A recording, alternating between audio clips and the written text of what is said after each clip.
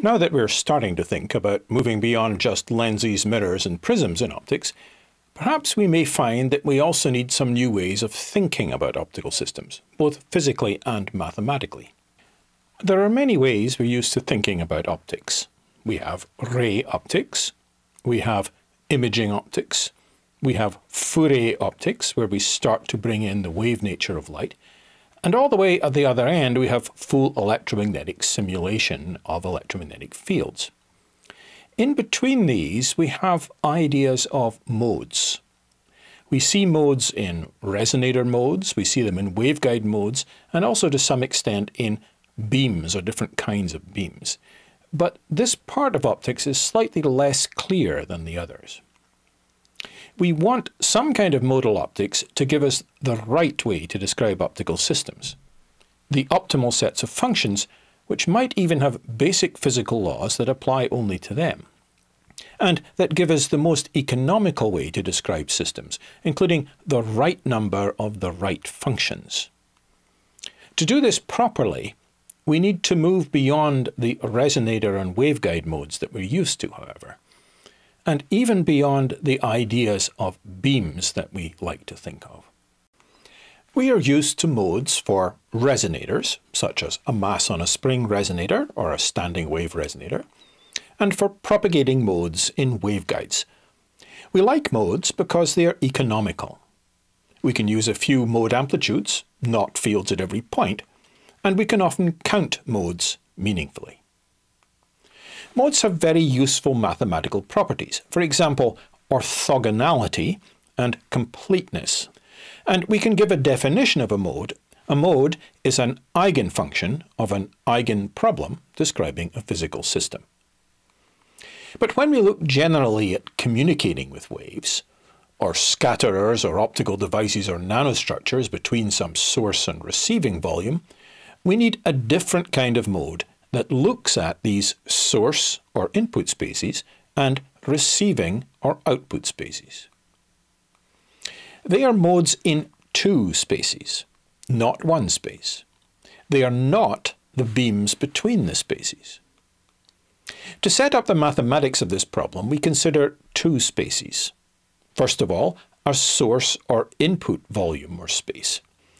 And this space can contain the possible source functions, and we'll write these using a Dirac notation for convenience, as I've shown here for this function psi s, so representing some source. Similarly, we will have a receiving or output volume Vr, which will contain the possible wave functions, and again we will write those functions using a Dirac notation for convenience, here phi r. The sources in the input space give waves in the receiving space through some coupling operator, which we'll call GSR here. For free space, this would be based on a free space Green's function, such as a scalar monochromatic Green's function like this one here. And what a Green's function does is it gives the wave at some point RR in the receiving space that results from the point source at RS in the source space. Now, we want eigenproblems to get modes, but we need two eigenproblems because we have two different spaces. And these are not, therefore, just the usual eigenproblems of, say, a resonator in each volume. There is, however, a key mathematical trick we can use instead. With the coupling operator GSR between the spaces, for the source space, we can solve the eigenproblem for this different operator, the product of G dagger SR and GSR. The solutions to this eigenproblem give us an orthogonal set of source functions, so psi sj, in this Hilbert space HS. Incidentally, the Hermitian adjoint of GSR as a matrix would be the complex conjugate of the transpose of GSR, and as a Green's function it's a complex conjugate with the source and receiver points interchanged. With the coupling operator GSR between the spaces, for the receiving space we solve the different eigenproblem for the operator GSR G dagger SR. So we've swapped them around in order here. So we solve that to get an orthogonal set of wave functions phi rj that are in this other receiving Hilbert space HR. Note incidentally that these two problems have the same positive eigenvalues, the modulus squared of this number Sg. Now, when we have solved these two problems, we find that if we operate on one of these source eigenfunctions, psi Sj, with the coupling operator GSR, we get Sj times the corresponding one of the receiving eigenfunctions, phi Rj. So the source eigenfunction generates the corresponding eigenfunction as the wave in the receiving space, with this coupling amplitude Sj. Therefore, we have established the communication mode pairs of functions. Note that by our definition of modes that we gave earlier on, each one of these two sets of functions, the source functions psi Sj and the received wave functions phi Rj, is a set of modes. The modes in one space are paired with those in the other. In practice, we only have to solve one of the two eigenproblems. We can deduce the solutions to the other one from, for example, GSR operating on psi Sj gives us Sj times phi Rj. This mathematical process is actually the singular value decomposition of the operator GSR. For any linear operator we can think of, D, which we may think of as a matrix for convenience, at least as long as it is bounded, that is, it has a finite output for a finite input, we can perform the singular value decomposition. That is, we can write it in one of the following two equivalent forms. Here as a product of operators, which again we can think of as matrices, and here involving the functions. These are exactly the same, by the way. U and V here are unitary operators, that is, power-conserving operators if you like. D diagonal here is a diagonal operator with the elements Sm. And these are called the singular values. The psi m are the columns of U, and the phi m are the columns of V. Note that for the matrix elements of D, which we could call Gij, evaluated on any orthonormal basis sets we like, the sum of the modulus squared of these matrix elements is the same as the sum of the modulus squared of the singular values. And we can usefully write this as a sum rule S. This sum rule is important below for many reasons. It can be evaluated without solving the problem, and it gives a limit on the number and strength of connections. All of this may be simpler to understand if we construct some simple examples. So we imagine we have our source volume, our coupling operator, and our receiving volume, and we can see how this works first for a finite number of point sources and receivers. So for example, loudspeakers at positions RS1, RS2, RS3, and so on in the source volume, and microphones at positions RR1, RR2, and RR3, and so on in the receiving volume. Using the Green's function, we can construct the resulting matrix to represent GSR. So let's consider three sources and receivers.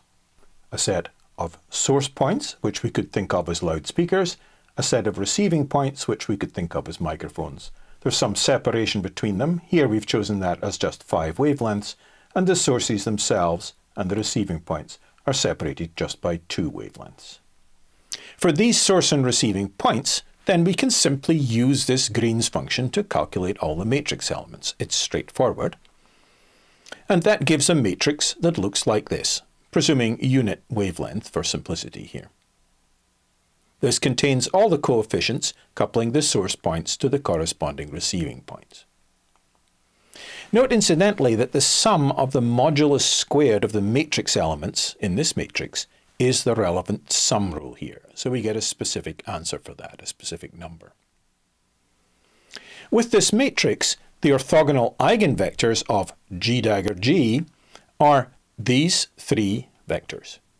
And the corresponding eigenvectors of G dagger are these 3 vectors. And in this symmetric problem, these happen to be the complex conjugates of the source vectors, though that is not generally the case. So these solutions that we have here are essentially unique. there is only one set of such orthogonal channels. The modes then are these complex drive and receive vectors, not the beam in between the sources and receivers. It's these vectors that are the solutions of the eigenproblems. These are the modes. The modulus squared of the singular values are the power coupling strengths in this problem. So these numbers here that we get from that eigenproblem.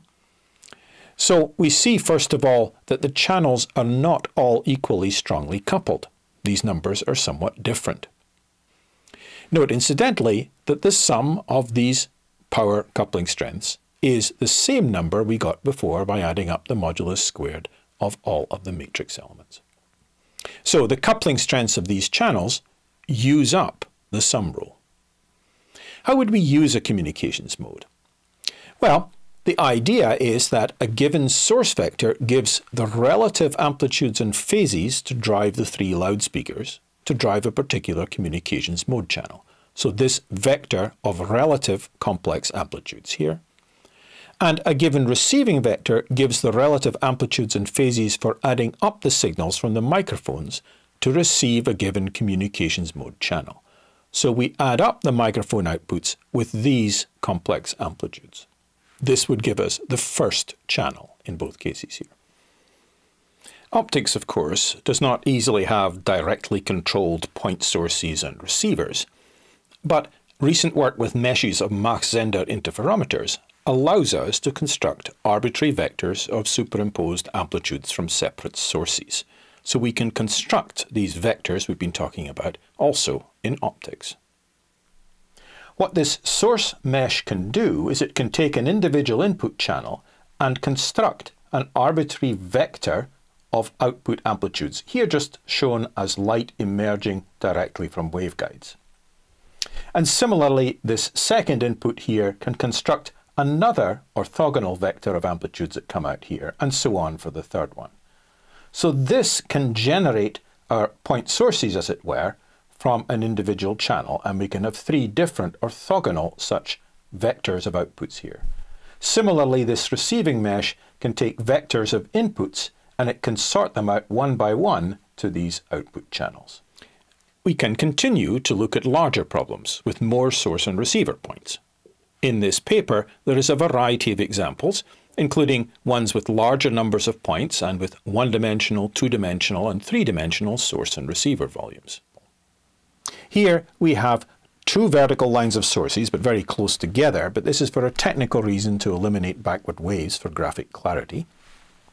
This line of sources is over here, and we have a single line of receivers. The line of receivers is over here, but now we have 97 of each of these. The dimensions here mean we are approximately paraxial. The picture we are showing here shows the cross-section of the intensity in the plane. Here, for what is actually the most strongly coupled communications mode in this system. So let's look at a set of these modes one after the other. I'm going to show you all of the odd modes in this system. So here's the most strongly coupled one. And on the right, we're showing the magnitudes of the power coupling strength, so the modulus squared of the singular values, as a percentage of the sum rule. So this first one takes over just 8% of the sum rule. The next one, mode 3, also takes a rather similar fraction of the sum rule. The next one, similarly. Mode 7, mode 9. And by mode 11, we're just starting to see that the wave is missing the receivers. So here, the wave is just about to begin to miss the receivers, and we see a slight fall off in the strength of the coupling. There are more modes here. Here's mode 13, and we see this phenomenon of the wave missing the receivers getting stronger. And if we go to mode 15, we see the coupling is very weak, and we can look at that on a logarithmic scale as well. It does exist, but we see it's mostly, on this figure here, missing the receivers. It's not totally missing the receivers. There's still a very small amplitude in the middle here that we can't see on this scale. And if we go up to higher modes, we see the coupling strength falling off exponentially fast. This paraxial problem then does show a number of strongly coupled modes. that are all approximately equally strongly coupled, and up to what we could call a paraxial heuristic number, NHY here. It's about 12 in this case. This paraxial heuristic number corresponds to our usual ideas of a diffraction limit, by the way. And we can call this approximate equality of the coupling strengths paraxial degeneracy. Note that this communications mode approach allows us to count the number of usable channels for communicating with optics. The results here are quite definite, and communications modes are unique. Once we have chosen the optical system, we have the answer to what are all the orthogonal channels for communication. Other than for accidental degeneracies, we get no more choice as to the orthogonal channels. We cannot create any additional orthogonal channels that are more strongly coupled than these. It's quite straightforward to extend this discussion to two-dimensional surfaces, and I won't go through the detail here, but we can state the result. It's quite simple. It's the product of the two areas divided by the square of the separation and divided by the square of the wavelength. Now, we should make some comment here about orbital angular momentum beams, because there's been a lot of confusion about this topic. The conclusions we have come to here about the numbers of channels available for communicating are not changed if we add in the idea of orbital angular momentum beams or modes. Orbital angular momentum is not an additional degree of freedom in optics beyond the existing spatial degrees of freedom. For usual optical systems, we can get just as many orthogonal channels using beams with no angular momentum at all, and the proof of that is given here. Note, in general, this communications mode approach is not restricted to paraxial problems. It can handle near-field problems as well, including the full electromagnetics. Non-paraxial and near-field problems still show communications modes and obey some rules on the limited number of channels.